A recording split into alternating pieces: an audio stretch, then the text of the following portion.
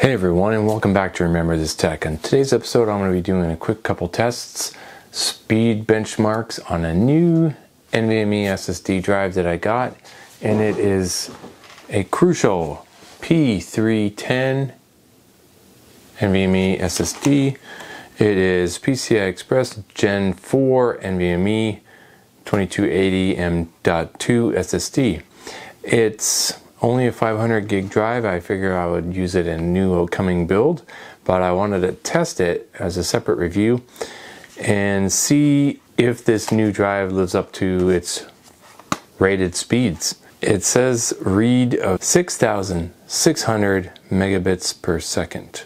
It claims it's up to 2 times faster than its Gen 3 drives, backwards compatible. You can get these on Amazon or B&H or your favorite retailer if it's in stock, because during the Black Friday sales they were not in stock. They're out of stock and had to get back order. But it was around 39 bucks. It's not a great deal. Well, compared to days gone by when you can get a 500 gig NVMe for like, 29 bucks, 24 bucks. At least for one of these Crucial drives, or if they're older ones. So it looks just like its predecessor, Let's see what else is in the box. Nothing but little literature, warranty, etc. So that it doesn't come with the NVMe screw. You're going to have to utilize the screw that came with your motherboard.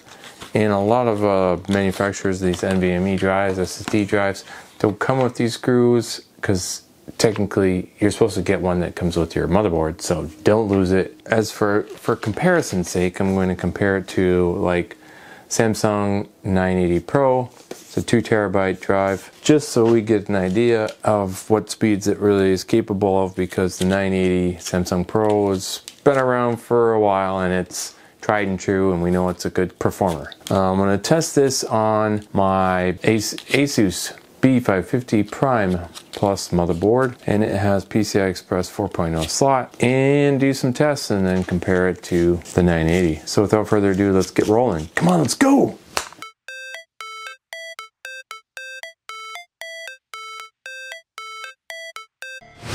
Never break, always fight, never quit, do it right, play the game, win it life, have no shame, there's no time, feel the pain, live the grind, I could change, in my mind, pick a lane, commit and climb, the only way to win it life, I never miss, that's fact, taking big swings, bitch, hand me the bat, put me in the ring, you'll go out in a bag, cause I sing what I mean and I bring it to the mad light, ain't got time to kill, I got time to feel. So my final thoughts on the Crucial P310 drive. It is a PCI Express Gen 4 NVMe, and the advertised speed 6,600 megabits per second in my Gen 4 slot. It came close. Keep in mind that Crucial advertises this drive as for everyday laptop and desktop users, okay? It's probably marketed towards their value line customers or their entry level. Now at the price point of $39, $40, for the 500 gig, I'm not so sure I would just jump on this deal. If they come back down in price to $28 to $30, then it might be a more attractive deal for this drive. The performance is fairly good. Don't get me wrong. Crucial and Samsung drives are the drives that I trust the most, that I've used the most, and what I edit on and I trust my data on. So the 980 Pro, the 2 terabyte one drive, it's been around a while. Samsung, it's a trusted brand too. If you want higher speeds or near advertised speeds, and you know you're going to be editing and you need that throughput or fast gaming, and you can get this 980 Pro drive for 100 to 130, then you probably should go with the 980 Pro, 990 Pro maybe.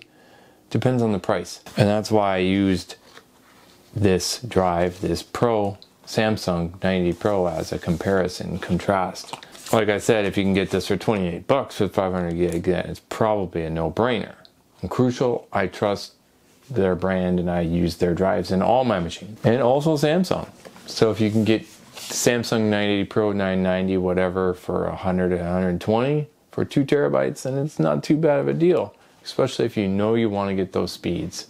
Now, here is the warranties for Samsung and the warranties for the Crucial P310. If you're interested in either of these NVMe drives, I'll put a link to the descriptions of both down below. Thanks for watching. Remember this tech.